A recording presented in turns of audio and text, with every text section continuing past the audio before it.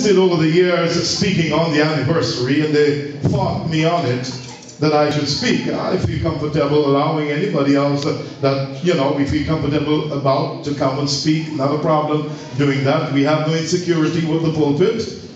You didn't hear what I said. Amen. No insecurity with the pulpit. If you said things that are not in keeping with the word, then we will correct it.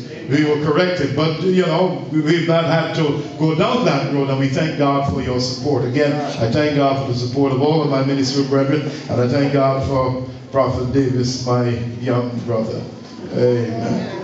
Yesterday we were in Greenbelt Mall, and he saw one of these long beef, I know he called it. What's the name of the thing, man? Oh, the sausage. Yes, Lord. Some long beef sausage, and he's trying to tempt me to eat that stuff. And I started to sing an old song to him.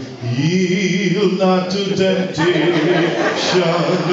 for yielding is sin. I'm trying to that stuff. Are you trying with that kind of stuff? I'm too old for that kind of foolishness at this point. He's younger than me by a long way, so I got 20 years above him, so I ain't got, you know, he can shake it off easy. At my stage, it's not easy to shake. It's easy putting it on.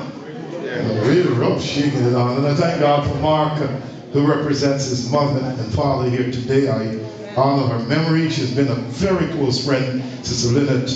And when she passed that Sunday, I was in shock. And I said to the folks, y'all go down there, go down please. And a number of the brethren got into their vehicles and drove over there to encourage them. And we were told that we were the first ones, the Lighthouse were the first ones to get over there. And I thank God for Sister Lynette, her prayers, even though she's gone on to be with the Lord, the things that she has prayed about, God will fulfill them, because he will honor the tears and the prayers of this wonderful saint of God.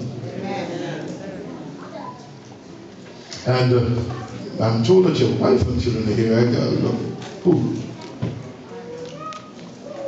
I got my daughter trying to give me trouble again.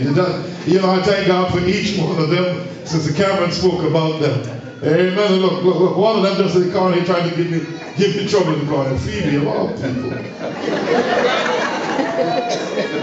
I never had to beat Phoebe as a child. Look back and ask her, did I ever whip you? No, you never whipped me. Thank God for Jesus. Leave that alone. We thank God for 4 years, and we thank God for what he has done.